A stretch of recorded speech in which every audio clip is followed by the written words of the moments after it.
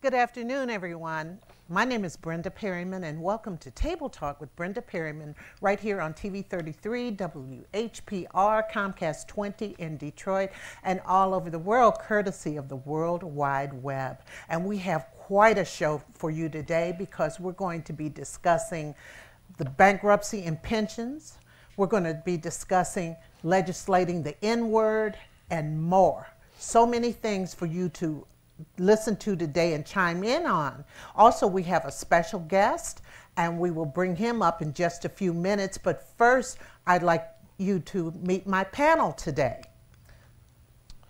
Well, my name is Don Lang, lifelong Detroiter, and still live in the area, obviously. And I work as an IT project manager for one of the car companies. Good morning, or good afternoon. I'm Chris Sumrall, and I am a public service servant for the citizens of the city of Detroit. Good afternoon. My name is Darnell McLaurin, Detroit firefighter, and the Western District Union Director for Detroit Firefighters Association, Local 344. And welcome, Don and Darnell. Don and Darnell, that could be a singing group. Don and Darnell, I'm so happy to have you on, our guest co-host today. And as our tradition with On This Day, an African American Life in Detroit by Ken Coleman, who is also a co-host, I'd like to talk about what happened on this day in 1922 on March 7th, because a lot of you could probably relate to it. The Greystone Ballroom opens on Woodward Avenue in Canfield. It will become a popular dance hall and feature big bands led by Glenn Miller, Cab Calloway, Duke Ellington. Regarded as one of the nation's most entertaining venues, the Greystone will earn billing as Detroit's $1 million ballroom and accommodate 3,000 people. As a little girl, I heard about the Greystone. Of course, I never got a chance to go because it just seemed so grown up. Anyway, although race-based Jim Crow practices are not prevalent in the North at that time, the ballroom will be a segregated venue for many years. African Americans, however, will be allowed to party there on Mondays. Mondays was called Colored Night. Organizations like the NAACP and the West Side-based men's social club called the Nakarima Society, American spelled backwards, will host spectacular dances there through the 1930s, 40s, and 50s. And I believe in the 60s they had like, how should I say, they did have some of the singing groups come there and everything. So the Greystone Ballroom, that was quite a place, quite a place. And now what we're going to do, everyone, we're going to go to a quick break. We're going to bring our special guest on, and we are expecting a call from California. So we'll be back in just a moment. And you want to stay for our discussion when we get back, so hold on. We'll be right back. And we are back with Table Talk, and we're going to start with some of our hot button issues. I'd like to once again thank my co-host Don Lang, and we have Mr. Chris Sumrall and Mr. Darnell McLaurin.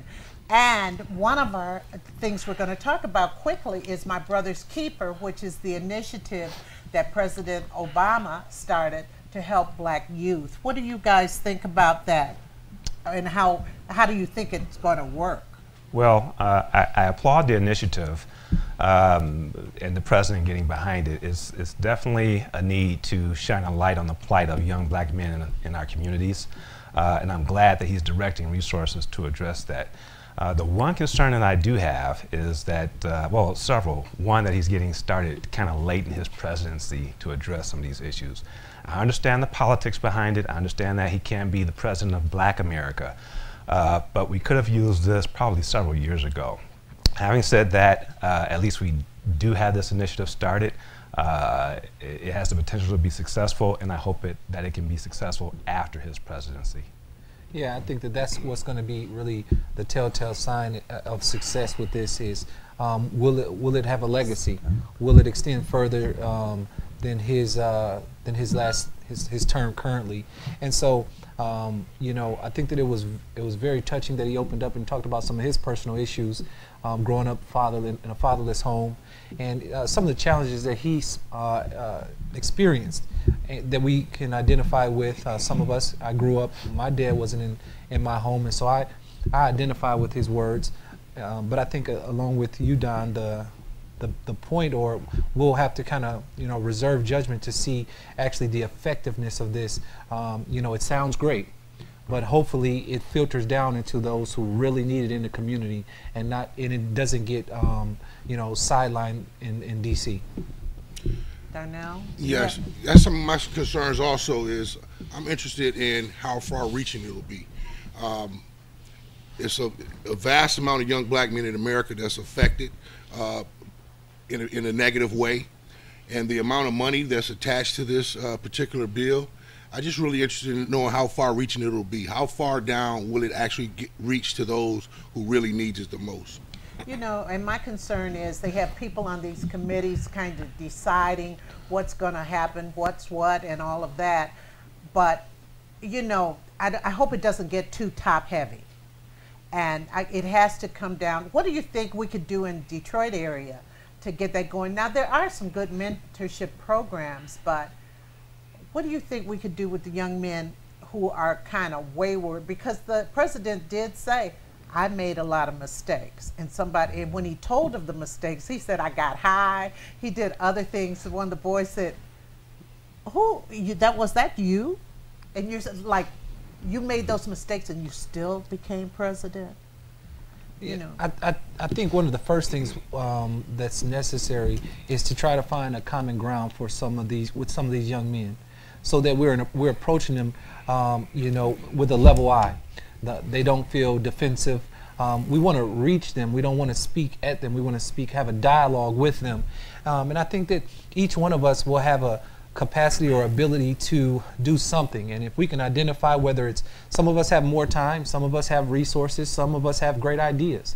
And so to identify what we can contribute to the recipe, I think that's going to be, interesting, specifically in Detroit, because we see a lot of interest in the city, not specifically directed toward young African men, African American men. And so we're going to have to make a concentrated effort or a conscious effort to make this a top priority, because while dollars are coming in the city and attention is coming to the city, it's not really geared toward the African American boys in the community.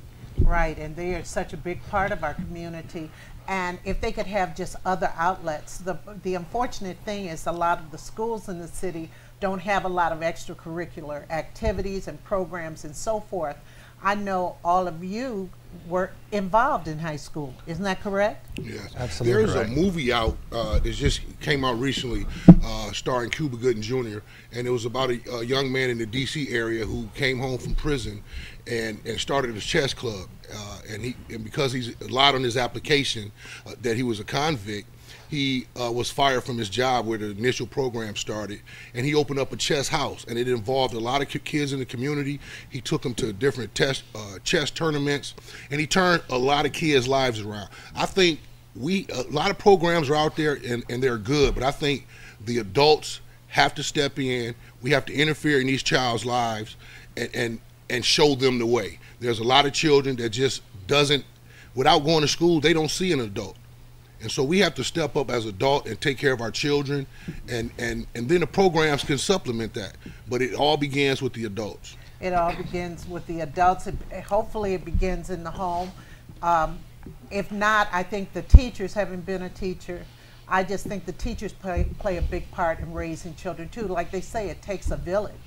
And I think that we had a part. I know that I was particularly close to boys besides girls when I was teaching, and it was very important. And I did a lot of extracurricular because I felt it kept kids off, stopped them from being idle. So I hope that this initiative works, and I share what you said, Don and Chris and Darnell. I want to see how it plays out. I really do, and I want it not to be an epic fail. Now, pensions. This pension situation here in Detroit area. Can you explain something? Now, you're both part of the firefighters union, Darnell and Chris? Yes. Yes. Now, the firefighters, and city employees and policemen, they're involved in this bankruptcy thing. Could you explain it to us, please? Darnell? Yes. Essentially, Public Act 436 gave the state the ability to appoint an emergency manager over the finances of the city of Detroit.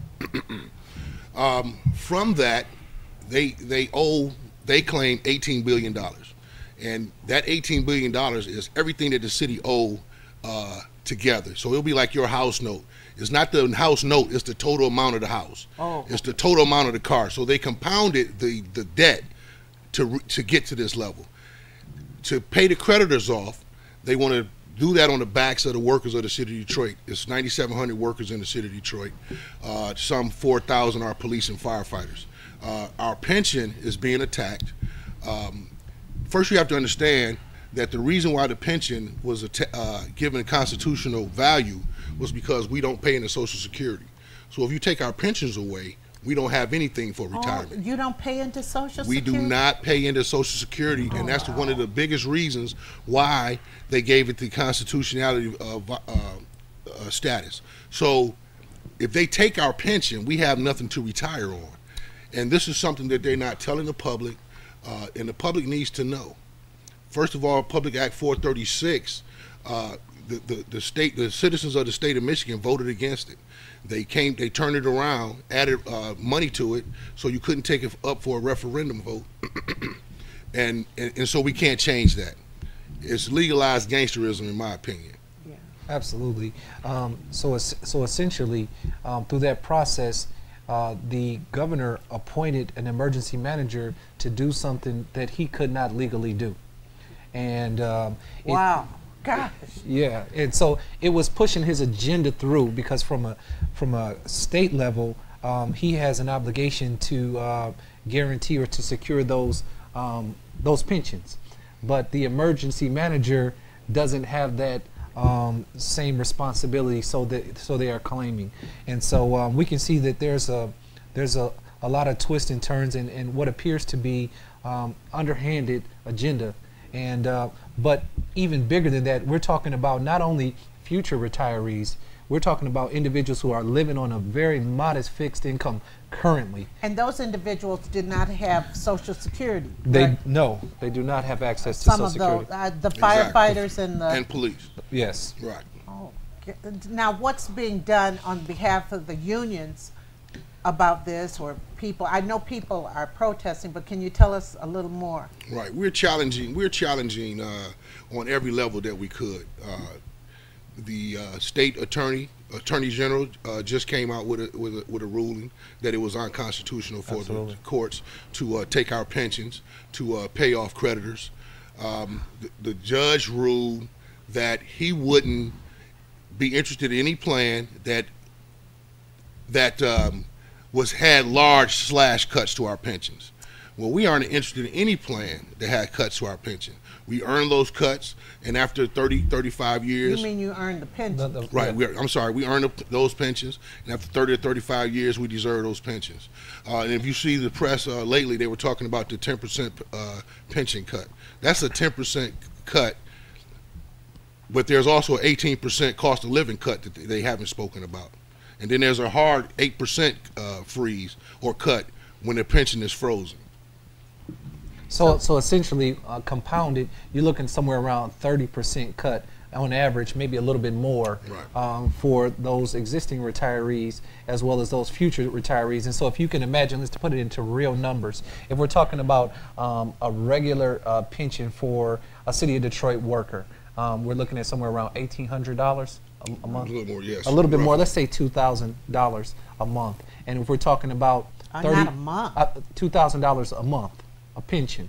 Oh. And then we're talking about a 30% cut of that. We're talking about cutting $600 or a little bit over $600. And so if you can imagine, we're talking about real numbers here. You know, we speak in percentages, but we're talking about real numbers, and we know that there's nothing getting cheaper, you know. And the conversation exists as far as creditors and municipal bond investors and things like that. Well, and they're saying, well, these folks with the pension should bear a brunt of this load. Well, you know, our position is we beg to differ, because although municipal bonds, they're they're less risk as far as on, you know, the stock market or something like, it's still an investment. And so in any investment, there's a calculated gain or risk. But as an employee of the city of Detroit, I doubt anyone took the job knowing that a portion of their check would be put aside, and it may or may not be there come their retirement. And so we can see that it's not about logic, it's not about morals, and it will really be about opinion, and it'll be decided in the court hopefully within the next 12 months or so. That just seems so wrong to lay people's lives out there like that. Yeah, I wanted to cede most of my time to Darnell and Chris because you guys are on the front lines. You had information that wasn't privy to the public, and you guys needed to bring this to the public so we all could understand. I know why the city went into bankruptcy. For the most part, we all do. I didn't think that they were able to manage their way out of their financial crisis. So I understand them going into bankruptcy. The one thing that I did not want to see happen is what is happening with the pensioners. What I would like to see is you guys separated from everyone else, made whole, and then let the financial institutions have to bear the brunt of what's going to have to happen in straightening out the city's finances. So it's just a terrible thing what's happening to the pensioners. Hopefully this will wind its way through the courts and come out on the right side for you guys. Well, and you know, and definitely we appreciate that, and that's the feedback we've been getting from mostly everybody. Yeah. But unfortunately, our position is that we feel that this was one of the primary reasons to enter into this bankruptcy, to directly go after these funds that are on a nationwide scale doing in the top 5%. I know our pension was somewhere over 95%, 96% funded. And so we would be in the top 1 or 2% of in the country.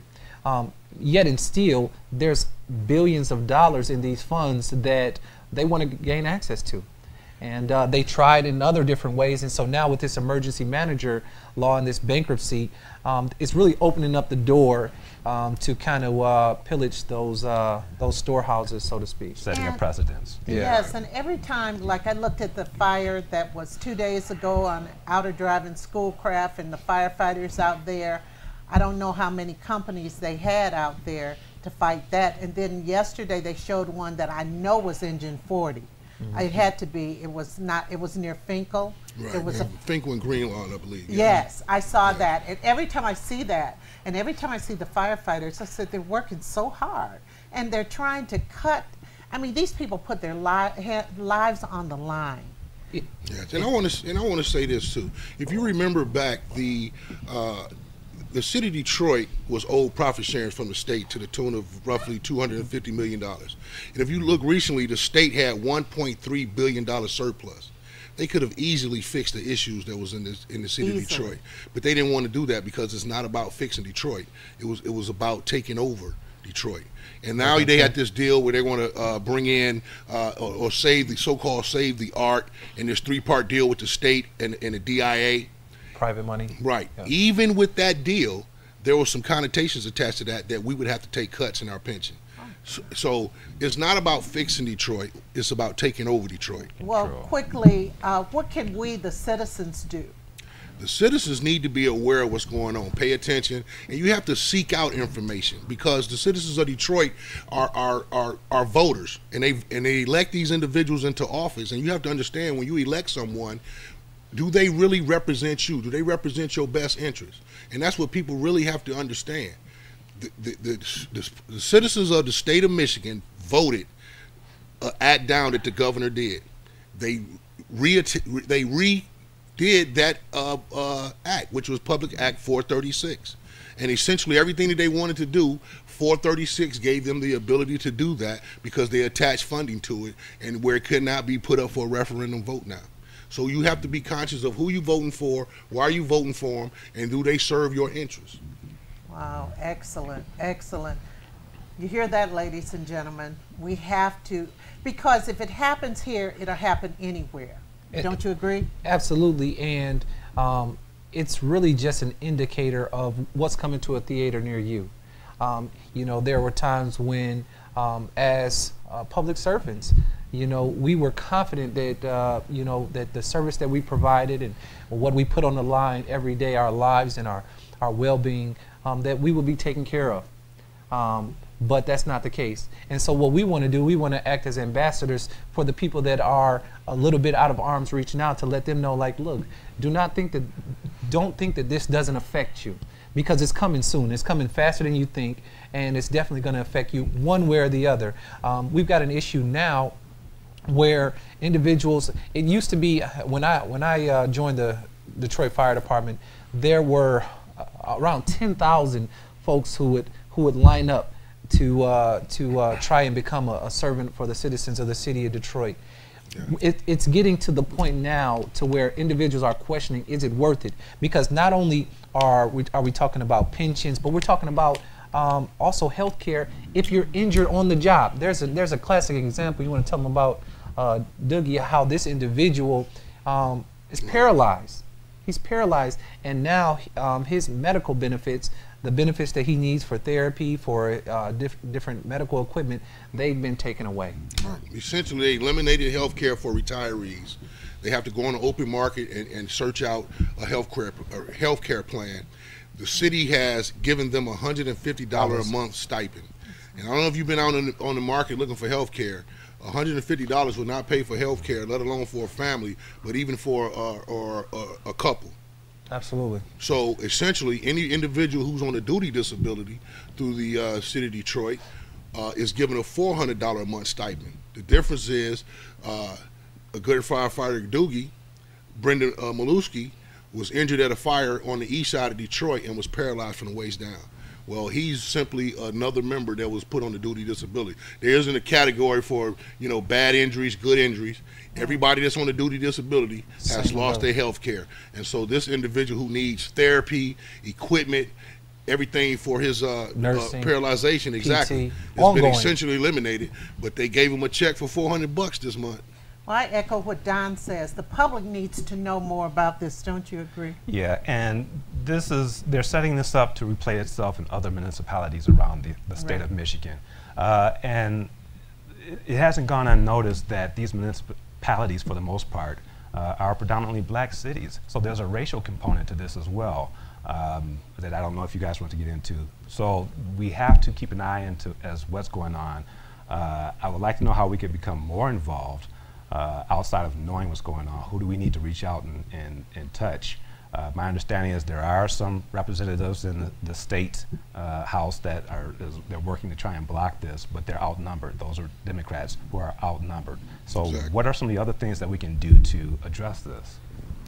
You can contact your locals. You can contact your AFL-CIO. You can contact any of the unionized locals.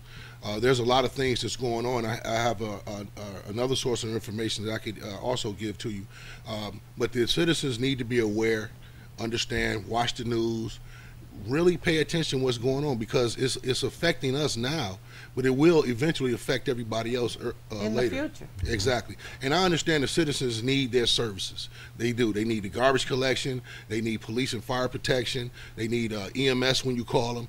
They need lights on. So they need a lot of things. The city has to figure out a way to provide the service to the community, but they have to do it reasonably. Right, absolutely. And speaking of race, one of the other social topics we wanted to talk about was the N-word. Recently, ESPN, they did an Outside the Line special on the N-word, but they want to, there's a man named John Wooten who, he's with some organization, I'm not sure which one it was, I'll find it, but he's with this organization, and they want to ban it from football, and if you use it during a football game, there's a 15-yard penalty for use of that word on the field. Now, guys, I want to, do you think you could legislate something like that? No, not on the field. And who are they supposed to be legislating? I mean, for the most part, on the field, whether you like the word or not, those that word is being used by black athletes towards other black athletes. Rare, though it happens, rare does it happen with a white athlete talking towards a black Well, athlete. But, incognito used well, it. that's the rarity, but it does happen. I'm not saying it doesn't happen, but you can't legislate. As much as I hate that word, you can't legislate morality. You can't legislate the N-word Right. out of private entities such as the NFL or in our society as a whole. And I think it's a classic example of seeing the straw in one person's eye while you have the rafter in yours. The NFL also has a team, and it is known as the Washington Redskins. And we know that there's been a lot of conversation how that's quite offensive. Well, the owner recently came out and said, "I'm not changing the name," and it seemed as if that just went away. And I think that this is unfortunately, this is it appears to be another example of policing black folks, because again, this isn't directed toward anyone except the black players. Exactly. Why the N-word? Why not foul language altogether? Period. Exactly. Why that particular word? Why shine light on that word that has caused a lot of havoc in our community since the beginning of our time? And what it's going to do, it's going to highlight and it's going to bring attention, unnecessary bad attention to players who are just playing in the game. And while I don't condone the use of the word, it's really going to play what I think would be an unfair or inappropriate factor in the game. You know, I can only imagine how that would play out, and you know, how it would really, as a fan of the game and as you know, not a fan of the word, I can imagine some of the scenarios in which that could possibly happen and so forth and so on. And I think that the NFL is really trying to bite off more than it can chew. Yeah. And while there may be some really great points and it may be a great soundbite, I think, again, like Don said, you can't legislate morality, and I think that it's much ado about nothing, and we'll see. I think the Players Association will have a lot to say about it too. I think John Wooten is trying to address a social issue on the field of the NFL, and I just don't believe you can do that. But also, if you look at the commissioner in the NFL, he is, you know, he's known as kind of like a little tyrant, and I don't know if him and Wooten got together, but you know, he tries to rule with an iron fist. And you know, maybe this is another way of him trying to exert authority or something. I don't know, but again, I don't think that this is appropriate, an appropriate you know, subject for the NFL to try to test. I think that even if it came from the players' union, I could respect it a little bit more. You know, but you know, coming from Mr. Wooten, I think that it's really on shaky ground. Right. They were talking about the coach of the Pittsburgh Steelers walked through the locker room, and he was, and some of the players would listen to the radio or music or whatever, and the music was playing, had the N-word in it, and he told them he didn't want to hear that type of music in his locker room, and so they turned the music off. I have a white friend who heard someone use the word and got upset. I really can't fathom how folks who use this word freely for many years, decades, are now telling people who do use it in their own circle, you can't use that word. But you know, sometimes people come to an awakening, you know, and say, wow, I shouldn't have used that word. I remember, and you all were little people, when Richard Pryor said he wasn't going to use that word anymore. I wasn't that little when he said that. Right. Didn't we bury that word? Right. It was, Well, yeah, please, somebody, I think they dug it up. buried that word. It resurrected itself. Right, yeah. I mean, the NAACP buried the N-word a few years ago, and it resurrected itself.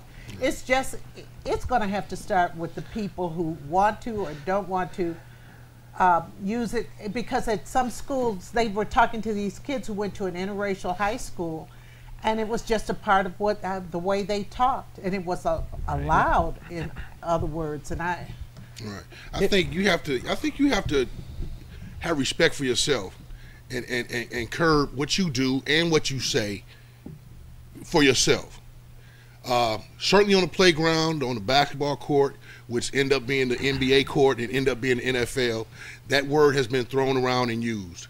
I don't think anybody, And I don't know, but I certainly wouldn't call, or I haven't seen anyone call a white person that word. It's always spoken in between friends, pals, buddies. You can say they use that as a term of endearment. However it is used, I'm saying to stop it is going to be virtually impossible. You can throw a flag on it if you want to, but to stop the word from being used is almost virtually impossible. It has to be the individual who wants to correct himself. It's just like you do certain things in front of your parents. It's certain things you don't do in front of your parents. So if using that word, it's some places that they don't use it. And it's strange that when you're talking to them when a reporter got a mic in their face, they don't use it. So they know when to use it and when not to use it. But to stop it on the field, I think it's going to be impossible. As Chris said, this is going to be a battle that's going to be, I believe, unwinnable.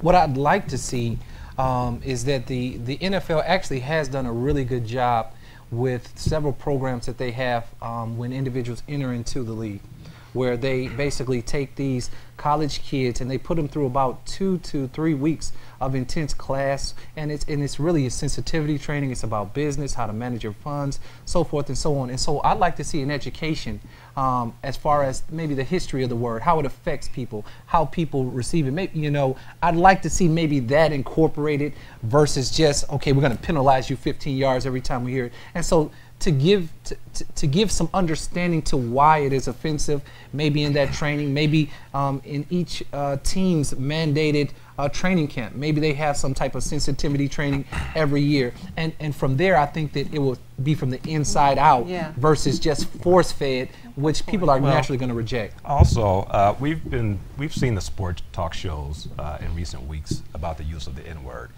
And there are several issues here. One, the use of the word amongst African American people themselves, how we use it amongst ourselves. Two, how other people use that word towards Black Americans.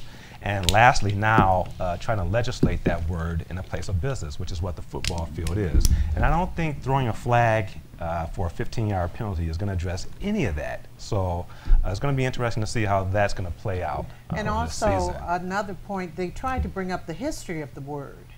And Kareem Abdul-Jabbar, he was having dinner with John Wooten one evening, and there's this lady, this white woman, who came up to the table and said, "You sure are tall," and asked him to stand up and everything. He stood up, and you know, because Kareem is about 7 foot, right? A little over there, about 7'3". Yes, and then she said to John Wooten, "Wow, that's a tall N-word you're sitting here with you. You got a tall N-word sitting here with you." And he just felt like he could just shrink. I mean, what do you do? What do you do? And then they Common talked about the fact how it's used as a so-called term of endearment and everything. I think that a lot of people just don't understand the history of the word. It's actually part of a fad that's gone on for years and years and years. And I'll never forget, I had a young man in class. I didn't allow it in my class. And I had a young man who said, he said that. And I had warned him, you can't say that. And I went and called his dad because I was suspending him. And his dad said, "Oh, Miss Pyramid, you know they all say it. They all say that." I said, "Listen, I'm trying to teach him the language of the marketplace. He already knows the language of the street. Because if he gets out there and using that word, you know, he's not going to get that job. He's going to maybe be fired from that job." I think we just need to teach a little more about the history. Absolutely. Plus, I had a paper on the history of the word and everything, and I had the students who I suspended really write an essay on it. And again, lastly, I can't think, and I challenge the rest of the panel to think of a more polarizing or more a word that has so much controversy. You know, it's interesting that in this country, blacks are still a minority, but that word that is associated with us, that's still, you know, the word that when you go, you know, outside the United States, it's still a word that's shrouded in so much negativity. You know, it could be a little bit of unknowing. They don't know how to take it. Is it a term of endearment? Is it something offensive? You know, because there's a flip side. There's a flip side to where individuals who have received some of the backlash and some of the treatment from racist comments, and they may feel slighted that You think a 15-yard penalty is equivalent to, you know, checking this word? And so there's always two sides to that coin, and I think that the NFL needs to understand that they're a business and that their product that they do well is play football. It's not to legislate conversation. So stick to what you do best. And well, if you've ever been to some of the rap concerts and some of these expensive ones where most of the audience is white and the rappers are using the N-word, they're up there, they know every word and they're singing it along with the rappers. And when I saw that, I didn't know how to take it. You know, you see all these white people say, yeah, N-word, this and that. I mean, it was like, are we supposed to, on this ground, this hallowed ground, we have to give a pass for that because it's part of a song. That's another dilemma. yeah, so it's we'll see how that goes again. I Well, think good luck to that. Good luck with that. Yeah. And we didn't get a chance because I know we're going to sign off in a couple of minutes. But we wanted to talk, ladies and gentlemen, about Lupita Nyong'o's win and what that could mean for black women and girls and stuff. And a lot of people have been talking about how she set another standard for beauty. Well, that's a standard of beauty that we have had as a people for eons. yeah. Yeah. I think that what it did, you know, it brought the eye to something that we've known for a long time. She's beautiful as in her outward appearance, obviously, but the word that I think about when I watch her, or when I listen to her, is regal. And it brings an association of what we've always known, that our beautiful black women are queens. They're regal, but the way that she Thank you. You're welcome. You're quite welcome, my queen.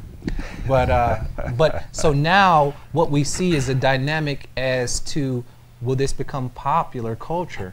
Will it become popular To just be natural. to be natural, but also to take pride in richer skin? You know, Well, all skins. It just- well, it's always, the reason why I said richer skin or darker skin is because that there has been historically pride in being, unfortunately, lighter skin versus dark skin. And so, and unfortunately. And Henry Tyler has just given me the wrap-up sign, and this has been the fastest hour in television. They cut off on the one dark-skinned guy on the panel. You see what I'm talking Oh about? gosh, you are just so, oh man, second class, man. No, I'm joking. Don, thank you. Darnell, My thank pleasure. you so much. You Thank all you add so so much. much, and we could have done an hour on the pensions. They got to come back next week. They got Well, to come back yeah. next week. So. Well, I hope you'll be back. Yeah. Well, ladies and gentlemen, we will see you next week on Table Talk with Brenda Perryman, and we will see you, of course, at 9 o'clock next week because we have a congressional candidate on my morning show, and we have Dr. Griffith. So we got a lot happening here at TV 33. So I want to thank Devin Cobb, and I want to thank his mom, April, and Cheryl Ajamu also. Thank you.